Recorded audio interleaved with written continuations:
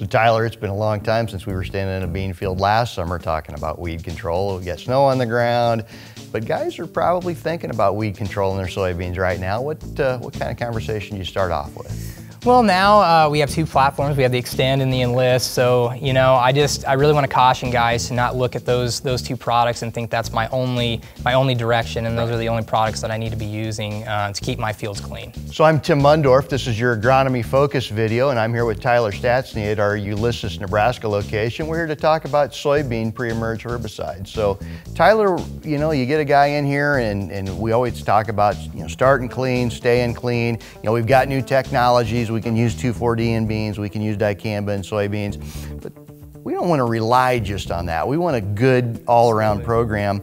The guy who's got some problems, where do you start to try to get him clean and keep him clean, at least till we can get to post? Yeah, absolutely, Tim. So I'm going to highlight a few products from FMC, a couple products there from Valent, and then also BASF. I always want to incorporate those pre's with my burn down. And I just want to start clean. So from BASF, we have Zidua Pro. So that's going to contain some Sharpen, some Pursuit, and that Zidua. So, you know, I keep talking these residual products, but that's what's so important to keep these fields clean.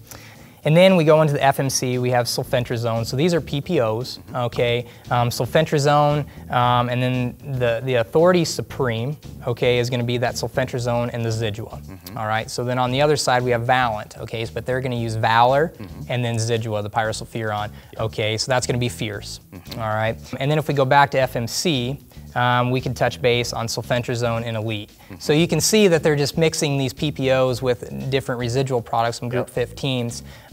But you know, those are probably the main products that I focus on because I have a lot of success with them. And every grower that I talk to is very happy at the end of the year. So, and as we think a little bit about that post program, are you thinking another residual in there in post, or usually if you've got things pretty clean and you've gotten closer to canopy, you come back with more of that, you know, Roundup, dicamba, maybe some Select, and that's really about all you're gonna need, or are you still thinking about residual then? You know, absolutely. I mean, this weed pressure, it's just intense. And so I just, every time, I know it's additional cost, but you know, you get one Palmer out there, or one water hemp. I mean, you know, now you're talking hundreds of thousands of seeds for that next year. And so if we can just continue to add, you know, even the Zidua in, and if we can mix those modes, so, you know, maybe you use some S-metallochlor in an Authority Elite pre. Now maybe post, when you're doing that Extend or that Enlist, maybe we're thinking about the Zidua now, or maybe, you know, or maybe we're looking at the Outlook, or